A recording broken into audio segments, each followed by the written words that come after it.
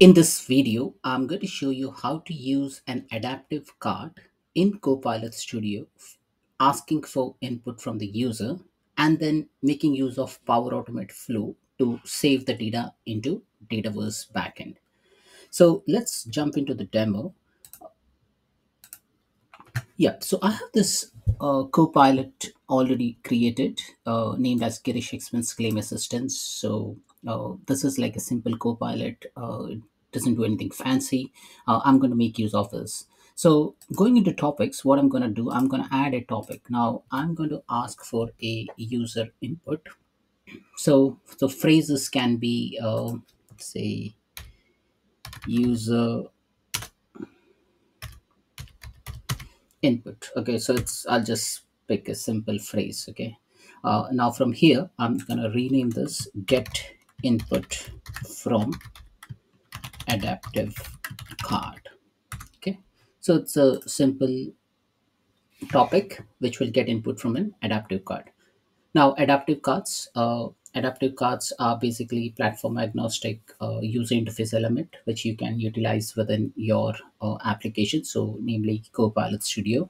Now, here what we are going to do, we are going to make use of ask with adaptive card. So, ask with adaptive card. For this, we need to first build an adaptive card. Now, in adaptive card, what we are going to do. So, I'm into adaptivecards.io website. So here you can find out schema explorer, samples, blog. So if you want to see samples, you can explore the samples. There's a lot of blog items created on adaptive cards, and you can view various adaptive cards components over here.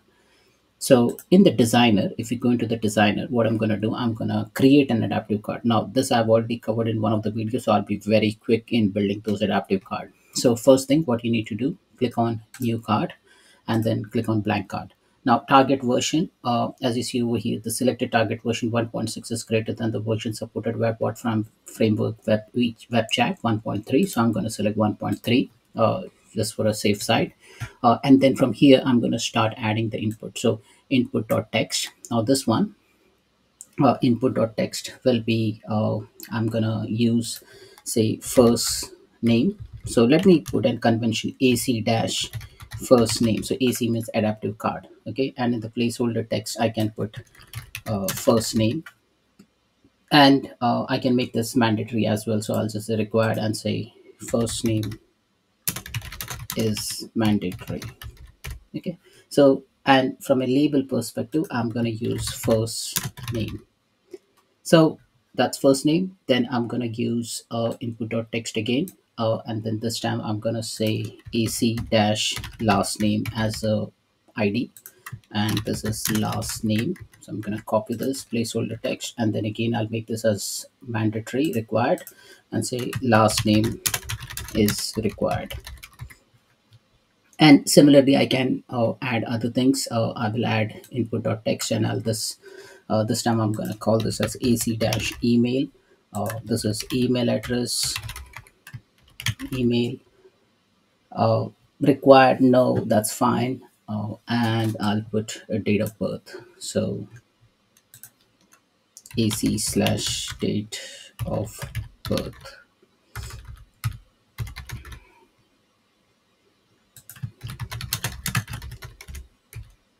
So I'm just building an adaptive card over here. Couple of fields are mandatory, couple of fields are not, and this is how it's formatted now. Now, other thing to note, now we have put all the ID like first name, last name, email, date of birth over here. Now I need to add an action set. So action set.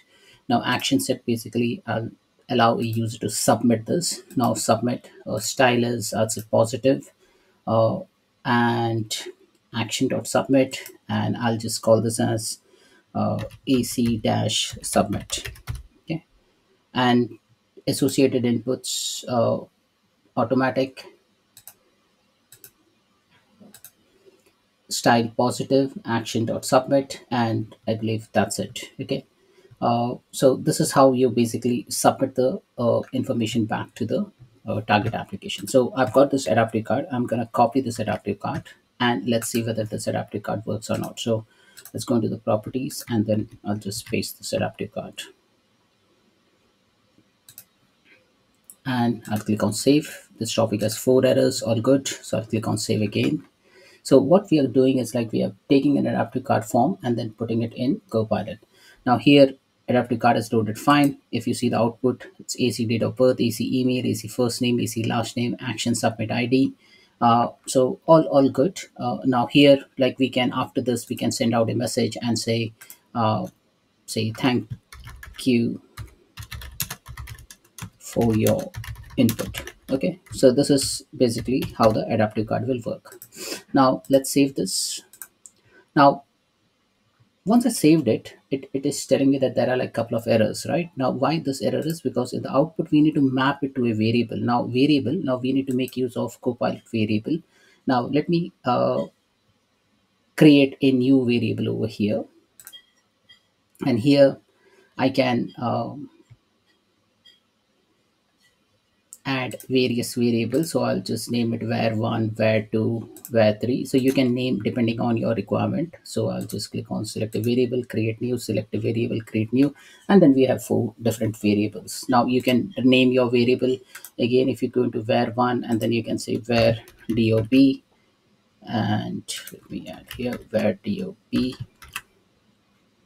and you can come here and you can call this as var email, or you can come here and say var first name, and here you can see come and say var last name. So this is how you name the variable. I'll click on save. Okay, now adaptive card is done. Everything is done. I've sent a message as well. Now what we need to do, we need to take this input and then give it to Power Automate. So for that, what we may need to do is like we may need to call an action. Now call an action, I'll just click on create a flow. So this will open Microsoft Power Automate. So what we're going to do, we're going to take this input, send it to Power Automate, and then Power Automate will send it to the backend contact table. Now the contact table, this is the contact table. Now contact table, there is a field name is full name, email, first name, last name, contact, birthday, so on and so forth. So what I want is like first name, last name, email, and birthday to be saved. Okay, so for that, once the adaptive card loads, so here run a flow from Copilot. What I will say, I will add an input. Okay, so I'll say text. So this is say f name, text, L name, email, and DOB. Okay, so this is my basic input. Now this, what I'm gonna do, I'm gonna take this input and then I'm gonna add it into Dataverse. So Dataverse, if you go into Dataverse, so from a Dataverse perspective, I click on see more. What I'm gonna do, add a new row. Now add a new row where I will add it into the contact table. So if I go to the contacts table, it will load the contact table. From a last name perspective, I will add L name. From email, I will add email. From first name, I will add F name.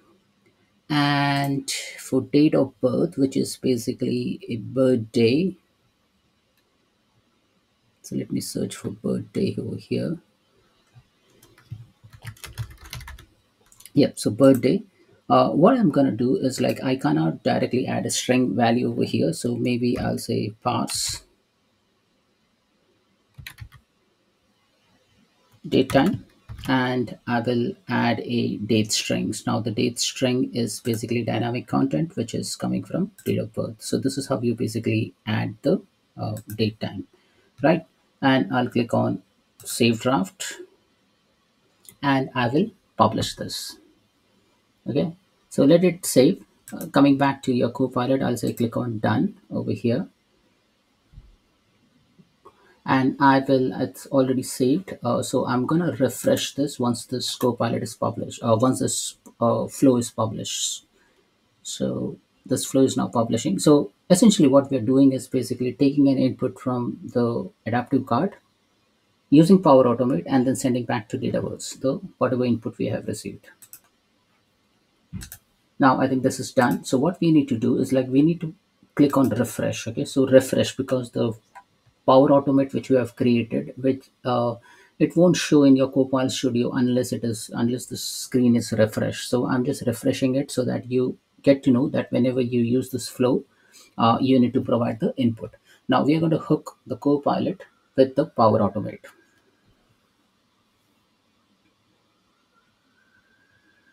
Now let it load. So here, this is the input. So what we are going to do, click on plus and now call an action. Now call an action. Let's see what we have named it. Oh, we haven't named it correctly. So what we need to do is like we need to name this correctly. So we'll call it as store uh, into contacts. Okay, so this is store into contact. This is my flow name, and then I'll republish it again. So the flow name is store into contacts. Now this is done. Let me refresh it again. So I'm refreshing the Copilot just to get the reference of the Power Automate flow which I've just created. So my flow name is run a flow from Copilot. Now here, once this flow loads and um, once I open this topic in the Copilot, I'm gonna hook this Copilot variable with the Power Automate variable. So here we need to add an action. So call an action, and then here I should be able to see.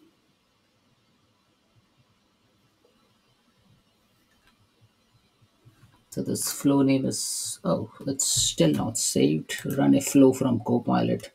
So store contacts.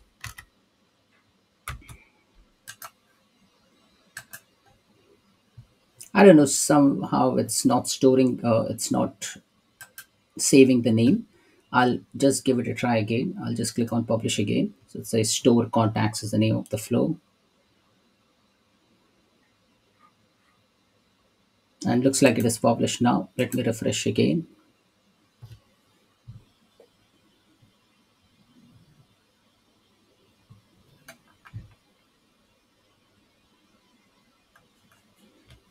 And now again, coming back to Copilot, we are going to connect to that flow. So plus call an action, and I see that store contacts. Okay, so I'll click on store contacts. Now there are a couple of variables we need to hook. So f name is a variable in Power Automate. Now we need to link the variable from the Copilot. So the Copilot equivalent is where first name, L name is where last name, email is where email. And now for where DOP, what we need to do is we need to make use of a conversion function. So I'll go to formula and then I'll just say text. And then I need to reference the variable, which is date of birth. Now in the Power Effects, how you can reference a variable is by using topic dot where DOP. So this is how you reference a variable, because now we want to pass it as a text. Okay, so we are passing this as a text. Now all good. So what we can do, we can just say click on save. And also in Power Automate, what we can do is like respond to Copilot. If we want to add an output, we can add an output variable which will just suggest the status of the Power Automate run. So this is simple now. Now here I have not named the button. It is named as action.submit, but in the adaptive card you can go here and then you can change the submit button name as well. Now all good. What we will do is we will just test now. Now what is the trigger phrase which we have given? We have given user input.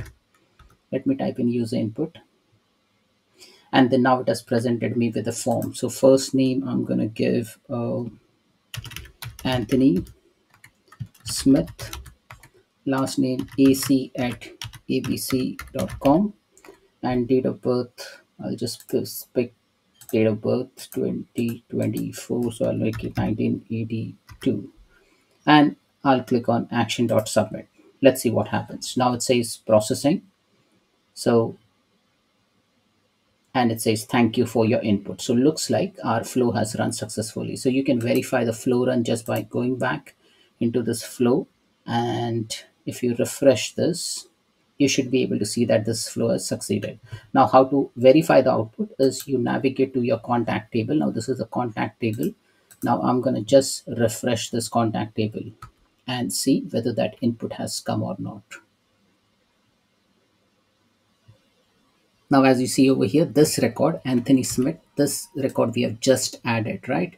And it has correctly put the birthday, first name, last name, email, uh, and this is when it was created on. Okay, so this is how you basically use an adaptive card to uh, get an input from the user and store that input back into the Dataverse. So the use case is abundant. You can use it for any application. So this is just like one example I've given you and shown it to you. Now you can also tweak this further by adding an output of your Power Automate flow, because sometimes the flow may not succeed. So you can add a Power Automate flow output, and then once you use that output status, you can check whether the flow has run successfully or not, and if not, then maybe you can show an error message to the user, citing for some more input.